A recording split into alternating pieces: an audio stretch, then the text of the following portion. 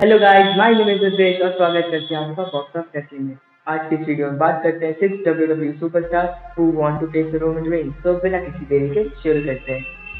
If you smell what the Rock is cooking. जैसा कि हम जानते हैं, रोमन रेंज प्रो रेसलिंग में हमेशा से कितना बड़ा नाम रहा है, बट जब से उनका रिटर्न हुआ है एक नए कैरेक्टर के साथ, वो एक अलग ही सुपरस्टार बन चुके हैं। रोमन रेंज के साथ सभी सुपरस्टार लेजेंड्स वर्क करना चाहते हैं। आज जानेंगे कि वो कौन से सुपरस्टार हैं जो रोमन रेंज के साथ मैच करना चाहते हैं। Number 6, बिगी wants to face Roman Reigns. बिगी एक कितने अच्छे रेसलर हैं, हमें ये बात बताने की जरूरत नहीं। Last year after he drafted in SmackDown, new day team fail होने के बाद मैच में एक अच्छे सिंगल रन में देखना चाहते हैं। इन एन इंटरव्यू बिगी बता चुके हैं कि वो रोमन रेंज के साथ मैच करना चाहते हैं because he is the biggest superstar in current roster, जिसकी वजह से उनको काफी अच्छा television time and fan support मिल सकता है। Number 5, Dominik Mysterio wants to face Roman Reigns.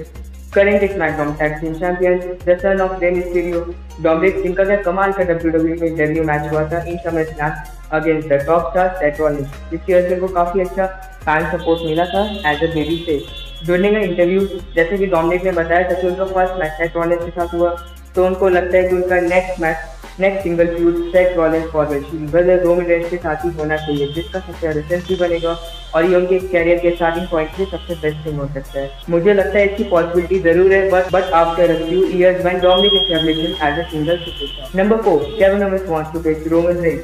We know past में कितने अच्छे फ्यूड हो चुके हैं रोमन रेंज और केविन ओवेंस के बीच।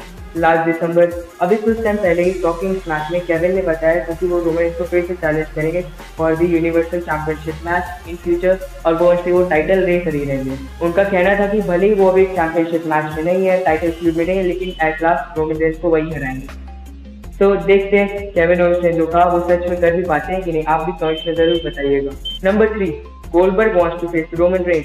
जैसा कि हमें पता है WWE का ओरिजिनल यही प्लान था कि WWE रेसलमेनिया 36 में रोमन रेंज वर्सेस गोल्डबर्ग ही होगा, but because of pandemic and Covid Roman Reigns ने ब्रेक ले लिया था WWE से, जिसके बाद WWE ने ब्रॉन स्ट्रोमन को इस मैच में डाल दिया था और ब्रॉन स्ट्रोमन ने गोल्डबर्ग को हरा के चैंपियनशिप जीता भी था। दिसंबर टाइम में during a bomb show Goldberg ने बताया था कि वो रोमन रेंज के साथ फिर मैच करना चाहते हैं, फिर वो हमें चैलेंज जरूर करेंगे।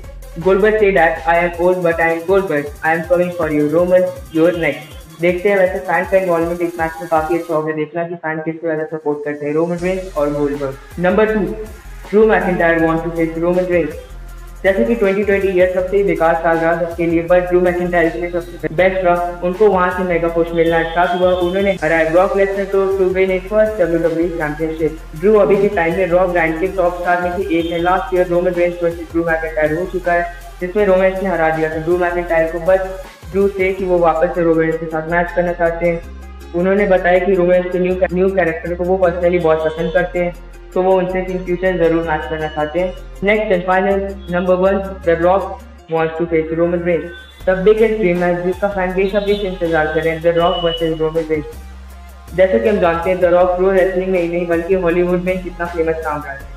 हॉलीवुड में जाने के बाद द रॉक WWE तो ऑफ है, बट इन इंटरव्यू उन्होंने बताया था कि वो WWE में रिटर्न करना चाहते हैं फॉर एक final match against his cousin the tribal chief Roman Reigns. According to WWE backstage, the rock and range के बीच इस साल ही मैच की प्लान थे, बस फिर द रॉक के बिजी शेड्यूल के चलते और कोविड के चलते ये मैच नहीं हो पाया, बट इन फ्यूचर इसकी पॉसिबिलिटी जरूर है। According to the insider in WrestleMania 39 इसकी पॉसिबिलिटी सबसे ज्यादा है जब रेसलमेनिया होगा कैलिफोर्निया में।